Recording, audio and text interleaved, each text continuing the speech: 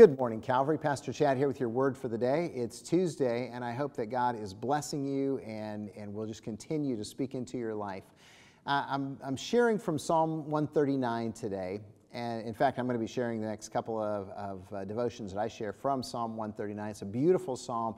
It's got so much richness in it. I want to just kind of pause here and tell you what God says to me from this. But today, I want to begin just by asking you this question. Have you ever been forgotten? Have you ever been forgotten, like people forgot you? Like when you were a child, did your parents ever forget to pick you up from someplace?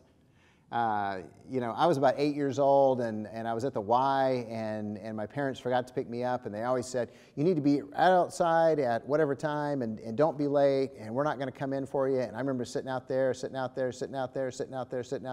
for hours, and the people from the Y would come out and say, are you okay? Do you want to come inside? Do you want to call? No, I got to stay right here for my parents. And they forgot me. And it felt so good when they showed up, but I was terrified I'd been forgotten. Or as a teenager, were you ever forgotten? Like your friends forgot to invite you to a party or an event, and you heard about it later, and you just felt devastated because you weren't included or invited? Or how about as an adult? You know, your friends, or you thought they were your friends or your family, they leave you out. They're going on a trip. They're having dinner. They're getting together, and they just forget to include you. See, none of us want to be forgotten. And it's a terrible feeling when we feel abandoned or alone, or that no one even thinks about me. It really damages our soul. And so today I want to share with you this thought from Psalm 139, because this is your psalm if you ever have felt that way at all. Listen to what the psalmist writes here. He says, O Lord, you have searched me and known me. You know when I sit down and when I rise up. You discern my thoughts from afar. You search out my path and my lying down and are acquainted with all my ways. Even before a word is on my tongue, behold, O Lord, you know it altogether. You hem me in behind and before and lay your hand upon me.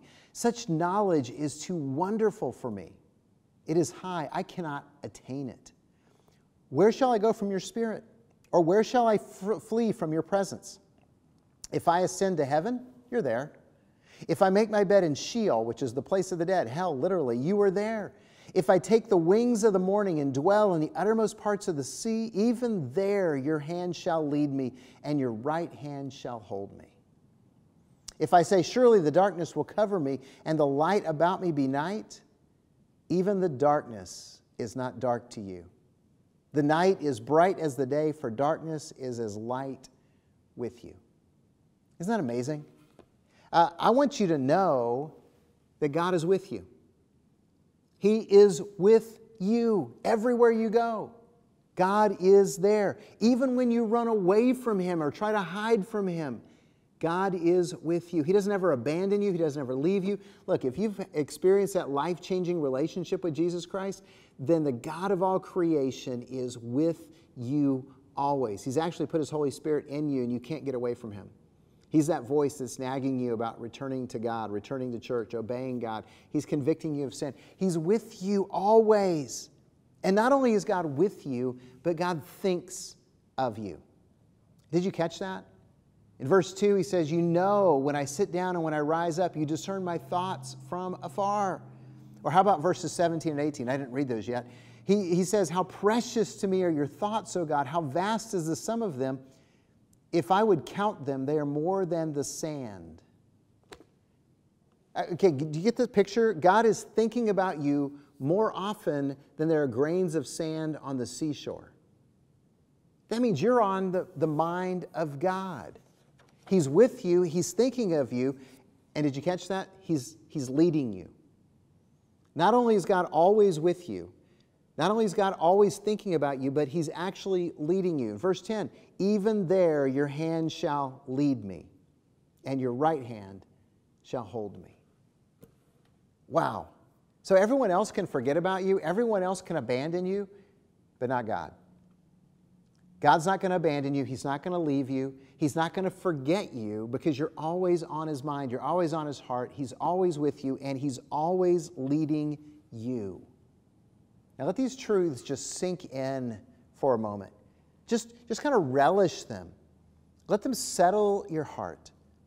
The God of all creation knows you intimately.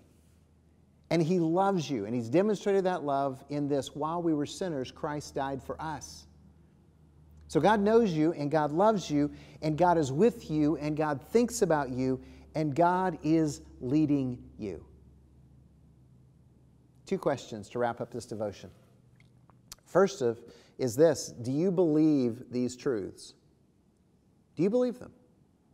Do you believe that God really knows you and loves you and is with you and thinks about you? Let that settle in, because just because other people forget us doesn't mean that God does. So do you believe this? And if the answer is yes, I believe that God knows me and loves me and is with me and He's thinking of me and He's leading me, then the second question is this: are you following Him? Are you following Him?